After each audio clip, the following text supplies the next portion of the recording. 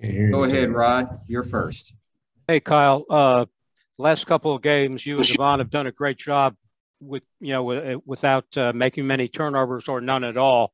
Uh, what else is Coach Pastner looking from you guys at the point?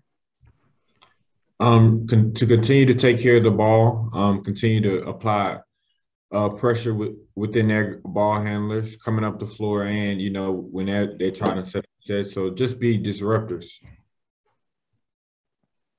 Kyle, I was curious, kind of what are you seeing from the offense in terms of just the flow and consistency? Do you feel like you guys are getting closer? Is it still kind of a work in progress? What are you saying?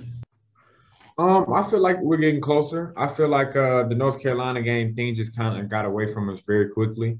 But the past few games before that, I felt like we were clicking. It just didn't go our way at the end. So I'm in a very good spot of where our team is going to head and where we're headed to now. Okay, Rod, you're next. Hey, Kyle. When you guys go small on defense, it's a little bit of a problem, especially when you're facing a team like North Carolina or Boston College that had 6'10", 7-foot bigs. When the big comes out to screen somebody like Usher, how important is communication between Usher and you as far as, whether to stay with the post player or to switch off?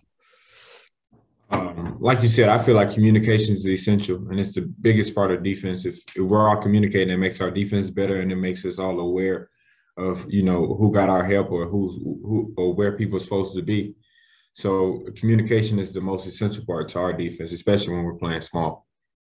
I imagine you would prefer to Usher to stay with the big guy and you stay on your man. It honestly doesn't matter. I feel like we both have the same fight. We should both be able to guard anybody on the floor. I feel like that's what makes our team dangerous when we do go small. Next to Ken Segura and then back to Kelly. Can I ask you about Jordan Usher, just particularly his leadership? He was saying the other day about how he's kind of feels responsible to lead the younger guys. I don't know if you fall in that category necessarily, but what do you see in the way that he's trying to connect with those guys, and maybe what you see those guys, how they respond to him? I feel like he's doing a great job trying to use his voice in any way that he can. And this is their first experience in one of the highest levels of basketball that can offer. So I think he just tries to stay motivated within them and also, be there, that pickup guy to be like, hey, man, it's okay. Just keep working. So I think he's doing a great job. Kelly. In terms of just kind of getting the team going, obviously you've seen the spurts since you've been here where you guys kind of turn it on. Do you feel like you guys are capable of kind of doing that now that you sort of played the top half of the league to open the schedule? Now the schedule gets a little more palatable in terms of just matchups with team. You're not playing the two teams with the two best big men anymore. Just do you feel like you guys are poised to maybe make a run now? I truly do. I think even the teams that had the two best big men, I feel like they were winnable games. I feel Duke was definitely a winnable game, and I feel like the game here against North Carolina was winnable. We was up in the first half. They kind of got away from us, and at North Carolina, like I said, they got away from us early, and it was kind of hard to fight back. But I'm looking forward to the second half of the season. I think our tough preseason, our pre-conference schedule is going to help, and just all the experience that we've gone up until this point.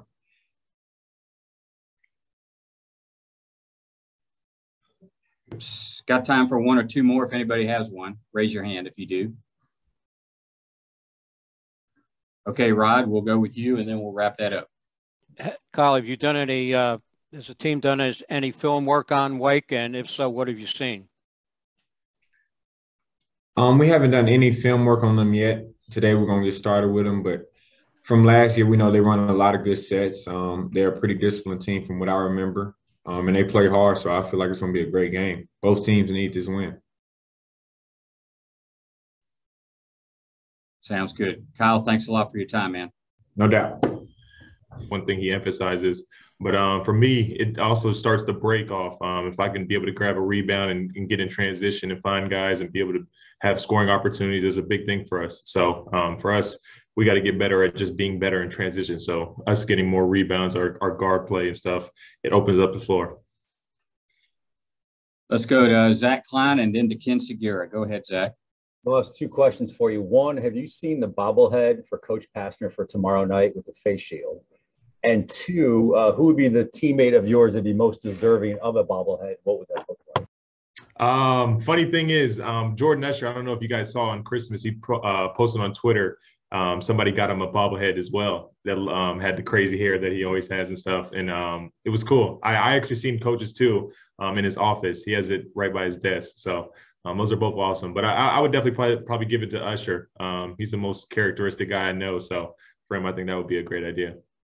Pretty good description of Coach. Yeah. You know how he is, and he's bringing that. He's trying to bring that back too as well too. So I love it. Ken, go ahead. If I can ask you something about Jordan Usher, I was talking on the ACC teleconference with some other coaches about him. One thing they mentioned was his effort, and I'm sure that it's something you see, every day and in games. Kind of, how do you describe just the way that he plays the game? With a lot of heart. One thing that I think that him transferring here and learning from Jose Alvarado is that heart, tenacity, and the energy level that Jose brought every single day. So I think he's just trying to enlist that into us as far as like the young guys and stuff, and understanding that winning is hard, especially in the ACC, this conference, and the type of schedule that we have. You got to bring that each and every night. So for him, it's a big thing from us. We need for him to come out every day with that type of energy level. So he plays at a high level when he's doing those type of things.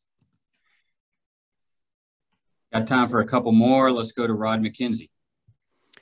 Hey, Michael, we talked to Kyle about, his take on Wake Forest. What did you see from them the last time you played?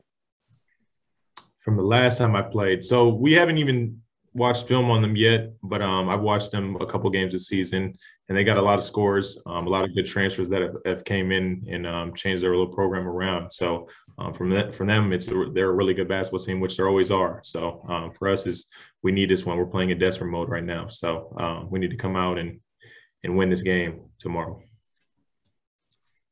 Ken Segura, go ahead, Ken. Well, you've had some success against Wake Forest. I don't know how familiar you are with that, but is it one of those kind of confidence things, or is it matchups, or how would you describe kind of the way you've been able to play so well against them? The funny thing is they were on my my top 5 list of schools coming out of high school. So I kind of take that game a little personal. I used to know the staff and stuff. So they actually changed their staff recently. So I'm not too familiar with them. But I also had some guys on the team that I've also grew up playing basketball with like Sean D. Brown and stuff too. So just another game, though. I take every game considerate. I also take every game personal. But I got to understand the things that defenses are going to do throughout the year on me, and just got to adjust those type of things.